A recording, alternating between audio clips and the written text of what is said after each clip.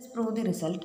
Delta equals 1 by 2 delta square plus delta into root of 1 plus 1 by 4 delta square, where small delta denotes central difference operator and capital delta denotes forward difference operator. In the RHS of the required relation to be proved, we will replace delta, the central difference operator, using e raised to 1 by 2 minus e raised to negative 1 by 2. Thus, we obtain this expression. Here we have e raised to 1 by 2 minus e raised to negative 1 by 2 the whole square expanded using the formula for a minus b the whole square, and we get e plus e inverse minus 2.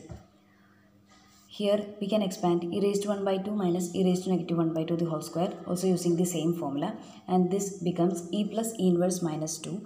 When you take LCM inside the square root, it becomes 4 plus e plus e inverse minus 2 upon 4. When denominator 4 is taken outside square root, it becomes 1 by 2. In numerator, we obtain e plus e inverse plus 2.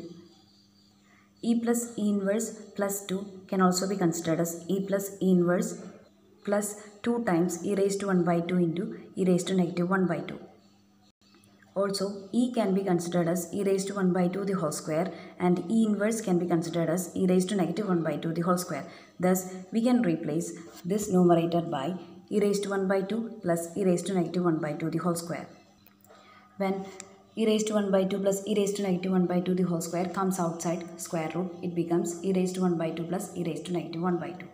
Here we have these expressions are of the form a minus b into a plus b, which can be written as a square minus b square. That is, we have these terms when multiplied, it becomes e minus e inverse. 1 by 2 is common to both the terms, therefore 1 by 2 can be taken common from outside both terms.